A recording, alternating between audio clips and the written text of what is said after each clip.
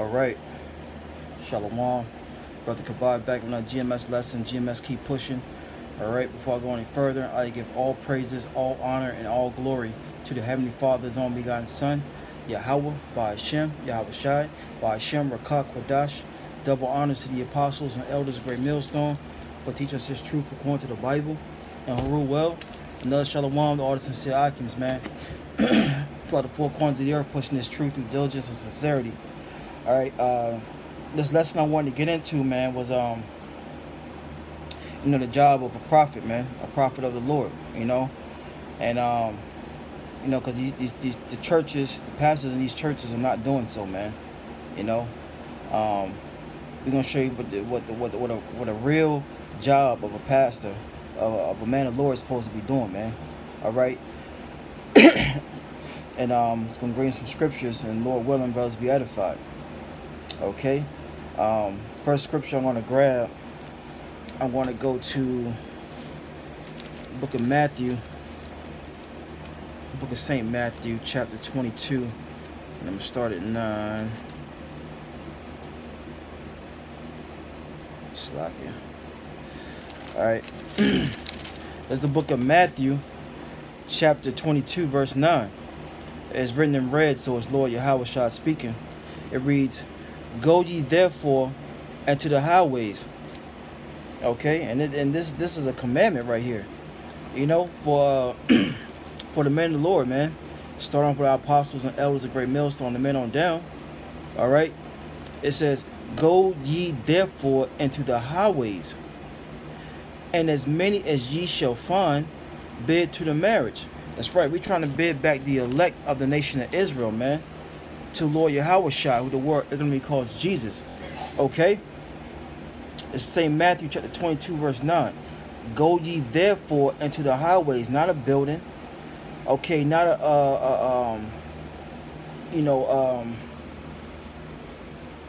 gymnasiums where some people have church, or trailers or whatever type of building, man. The Lord didn't tell the men of the Lord to go into no building, man. Okay? The Lord said what? "Go ye therefore into the highways, and as many as ye shall find, bid to the marriage." That's right, man.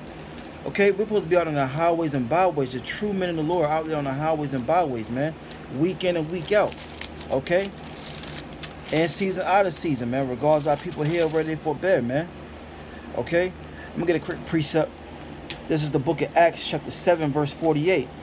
"Howbeit, the Most High dwelleth not in temples made with hands, as saith the prophet." Kind. That's right, man. The Lord, the Most High, Yahawah, Yahawashi, who the word calls God and Jesus Christ, don't dwell in your church buildings, man. Okay? They don't dwell there, man. Okay? Verse 49. "Heaven is my throne, and earth is my footstool." Right. "What house will ye build me, saith the Lord, or what is the place of my rest?" That's right, man. You can't contain the Lord in all his power, okay, in some little building. Is you crazy, man?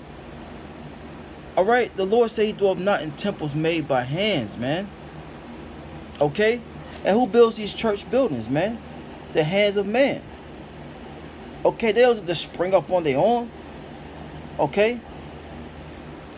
So going back, Matthew 22 and 9, it says, "Go ye therefore into the highways, and as many as ye shall find, bid to the marriage." That's right, bid the elect of you so-called Negroes, Latinos, Native Americans back to our Lord, our Savior, man. Lord Yahawashi, who the word we calls Jesus, man.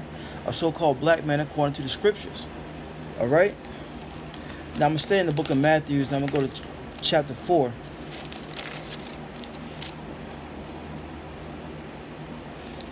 All right, this is Matthew chapter 4, verse 19. "And he said unto them," that's right, man. The Lord was he was talking to Peter and Andrew, okay, and was telling them to follow him, man, because they were fishing. Okay. All right, their occupation were fishermen. Okay, before the Lord told them to come with him. This is St. Matthew chapter 4, verse 19. And he said unto them, follow me, and I will make you fishers of men. That's right. So the Lord told them to put down their nets, man, and follow him, and he's going to make them fishers of men. Okay? Prophets, man. To bid back the elect, man. Okay? To bring Israel back into remembrance of who they are, man. Because our people were scattered in a Gentile state of mind. Okay? They was far gone, man. So I'm going to read that verse again. It's Matthew chapter 4, verse 19. And he said unto them, follow me, and I will make you fishers of men. And that's what a prophet's supposed to be do, man. He's a fisherman, man. And what do fishermen do? They cast that net, which is this word, okay, which is the word.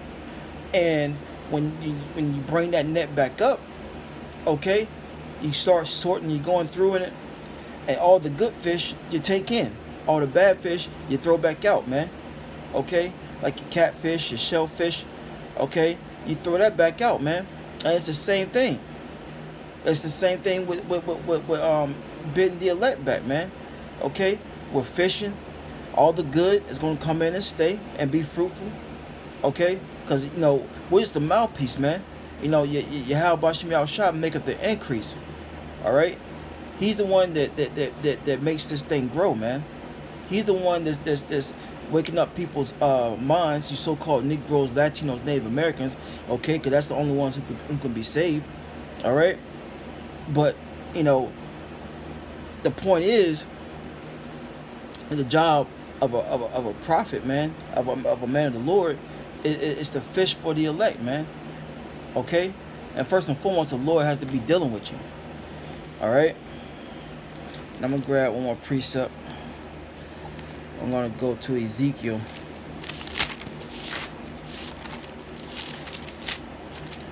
This is Ezekiel 3, chapter, verse 17. It reads, Son of man, I have made thee a watchman unto the house of Israel. That's right, which consists of you so-called Negroes, Latinos, and Native Americans. Therefore, hear the word at my mouth and give them warning from me. That's right, man. A prophet's job is to give a warning, man. Okay?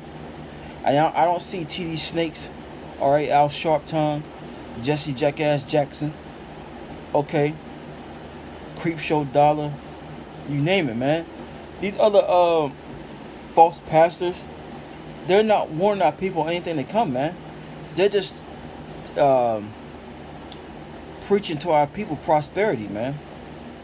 All right? And we wasn't set over here to prosper, man. We were set over here as a people to serve hardcore bondage, man, hardcore slavery. All right? And the pastors in your churches are not telling you this. They're not warning you what will happen to you if you don't keep the dietary laws. Okay? They're not going to warn you, you know, of not fearing your power, man.